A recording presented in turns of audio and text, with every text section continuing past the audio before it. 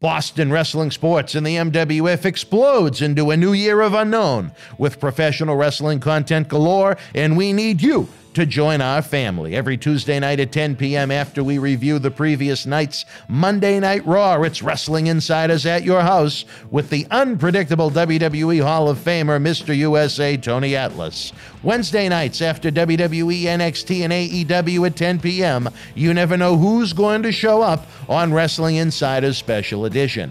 Every Thursday night at 10 p.m. after our NXT and Dynamite review, it's Marty Jannetty's No Holds Barred Sex, Drugs, and Rock and Roll journey through the 80s and 90s on Wrestling Insiders Party with Marty. Friday nights after the lights go down at the Thunderdome on SmackDown, it's John Cena Sr.'s Wrestling Insiders Fabulous Fridays. Plus, look for classic clips, bonus live episodes, pay-per-view watch-alongs, and more. If you want early, ad-free access to all of our Wrestling Insider talk shows, our acclaimed studio shoot interview DVD library, and to help keep wrestling legends working during the worst of times, for less than a cup of coffee at Starbucks, join our growing family at patreon.com/Boston Wrestling.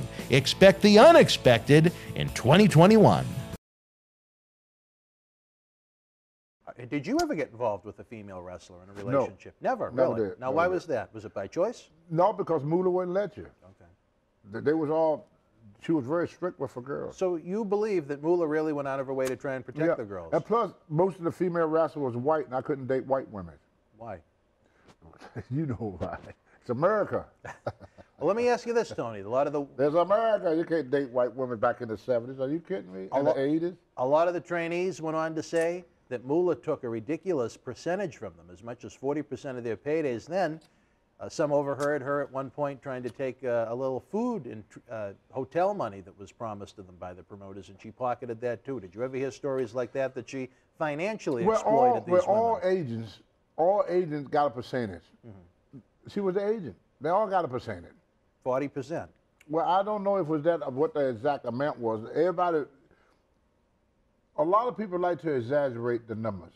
Mm-hmm. Absolutely. A lot of people would exaggerate the number. But a lot of them went to school, they didn't pay. So they trained it, came out, they paid. When they started paying, they, some paid, was able to pay up front for the training. Some was not. Those that was not, Moolah deducted from their pay. So to be fair to the fabulous Moolah, a lot of these female trainees, they didn't pay anything when they went to her initially. Some of them did. Well, that's only fair then that they repaid. Right, so those that did not, she deducted from their pay. Two sides to every story, and you actually knew the woman. John Cena Sr. and I had quite a video about the Moolah situation that was available online last week. There was talk that there was lesbian sex that went on with Moolah and some of these trainees. Did you ever hear any rumors to that extent? Well, I hear rumors about it, but I never witnessed. But it was also homosexual sex among the guys, but nobody talking about. Yeah. So all in all, you think Moolah's getting a bad rap right now? Oh, of course. She always did. Tell us the fabulous Moolah that you know. She was a hard worker, tough, very business-orientated, very friendly, very hard-working. When I first met Moolah, we was in Charlotte, North Carolina, and Dusty Rhodes was coming in for the show. They flew him in.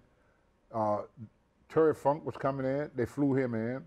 Andre the Giant was coming in. They flew him in. Moolah came in. She drove. And I never forget that. Really? Yeah, they didn't fly Moolah around. They didn't take care of. See, the guys never really wanted women in the business. Yeah. They figured this is a man's sport. Women don't belong in the business. That was just a belief in the 60s, the 70s.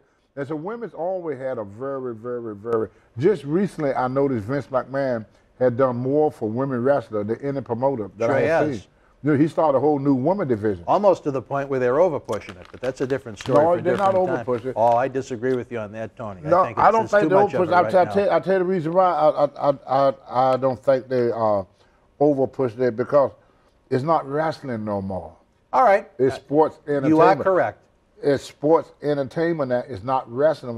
Now, in the wrestling days, guys want to see two big, hairy, 300-pound guys go at it. In today's time, people just want to be entertained.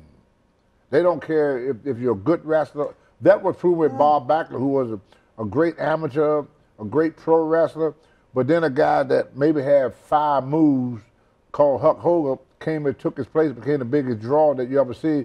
Another guy named Dusty Rhodes that never saw the inside of a gym, that had maybe 3 moves, became a bigger name than Bob Backlund. So it got to the place where your wrestling ability was not as important as putting ashes in the seat. Right.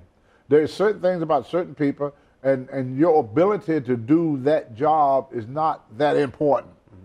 If people like you and people pay to see you, or if it was politics, if people vote for you, they don't care if you can write your own name. They vote for you, you're in, buddy. Right. And that's what they go by. The ratings tells all. Because when I first started, the best wrestlers were jobbers. Yeah. The best wrestlers was always guys They just went out to try and make the superstars look great. That's right, because S.D. Jones was a hell of a wrestler. But he never made it to the top because he couldn't draw money. People were not paid to see S.D. They were paid to see Tony Atlas, who didn't had half the ability to S.D. They were paid to see Rocky Johnson. They were paid to see Tony Atlas. They were paid to see J.Y.D. J.Y.D. had one move, a hip toss, clothesline. J.D. was limited, but he just had the look and the charisma. Moves. Power slam, clothesline, and a hip toss. That was it. He knew no other moves. All right, Tony, did you ever travel with Moolah? Or did yes, I did. What was it like to travel with the... Very professional like. Yeah. She treated me real good. We talked a lot about business. See, in the old days when guys travel, they talk about matches, they talk about the business, they talk about how they could improve themselves, and they complimented each other, and they gave each other advice. It's like, they always put an older wrestler with a younger wrestler. When you put 2 young wrestlers together, they used to call that the bland leading the blind. Yep.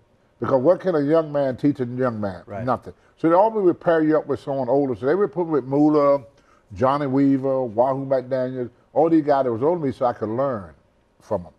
So that's why I got to travel with Moolah in my younger days, because she'd been everywhere, so I could learn. I learned a lot from that woman.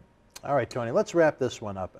Maybe you can do the late fabulous Moolah maybe a little favor. The backlash the WWE received from fans on Twitter and social media was out of this world to get her name off of that battle royal.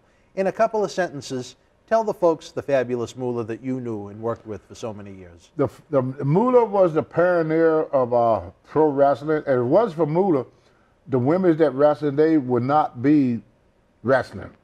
Moolah kept wrestling going because, like I said, they didn't want women in the business. So if Moolah was not there to train these women, how were they going to get trained? Right. There was no guy that was going to train a woman to be a wrestler back then. Moolah kept women wrestling in the business. If Moolah had not dedicated herself to training these women, there would be no place for the women to go train, and there would be very few women. All your women, Wendy, Rick, all of them, they all came from Moolah. You know, that Moolah came from all of them. That was the only place you could go. Women didn't have but one place to go. And Moolah created that one place for them because she saw, Moolah was trained by guys. But Sputnik Monroe and all them guys, they the one that helped Moolah. But then they didn't want women in the business. So where can a woman go to get trained? The only one place to go, and that was to Moolah. All right, well. And if it was for Moolah, there would be no Michelle McCool, there'd be no Wendy Richter, there'd be no China. All these women you see, they would not been in the business. Women would have been out of the business in the 70s. All right, wrestling fans, if you're active on social media, I'm sure you've read about things that have been said about Fabulous Moolah. You're hearing from a gentleman that loves his beef jerky, that worked with her and knew her, traveled with her. We'd love to hear your feedback in the comment section below, as always. Right now,